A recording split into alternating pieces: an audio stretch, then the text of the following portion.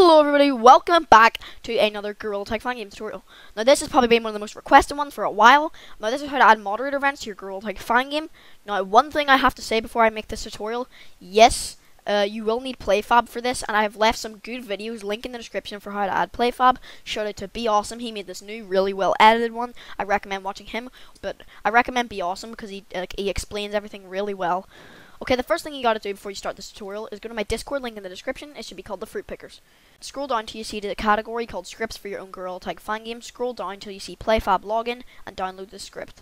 And once you've downloaded it, it should show up like in here or something in your downloads. You can just drag this into your Unity like this and then just let go.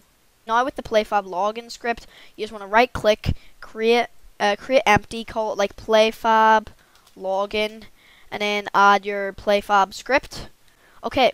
First thing you need to do is boot up your PLAYFAB.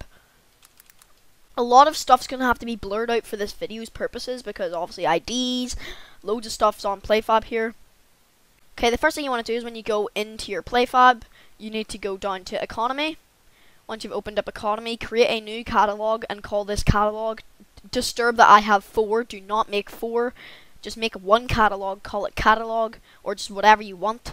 Now once you've made the catalog, copy the catalog's name, go back into your Unity, and go to the PLAYFAB login empty game object where it says catalog name, add catalog.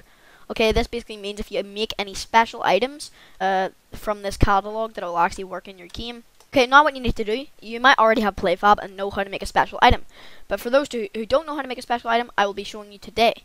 Make your moderator events object. Obviously mine is just a cube, just call this whatever you want. I'm going to do poo, do not ask why. Okay, so basically we want to make it so when we can make it so a specific player, when they load up the game, that this cube won't be there for them. Is make a new object, call it whatever you want. Mine's called poo. Then go back into PLAYFAB, go to your catalog, create a new item, hit new item up here where it says item ID, put in the copy in the name, where it says display name, copy in the name, where it says item class, copy in the name, then hit save item. Now what you need to do is you need to go into players.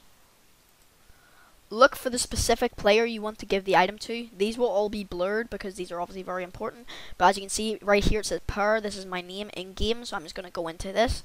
And once you're in here, go to inventory, legacy, and where it says grant new item, just where it says from catalog, make sure it's set to the catalog name you made, and the item ID is just the name of the object in your actual Unity game. See, mine's called poo, and then this is called poo, and then hit grant item.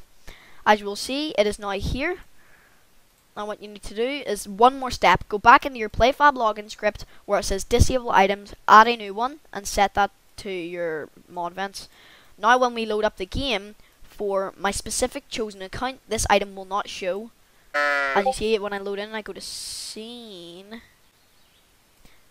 as you can see, if you've very quickly seen, that item disabled, but it will only go away for me because I gave my specific PLAYFAB ID, the special item. Yeah, thanks for watching this Gorilla Tag fan game tutorial.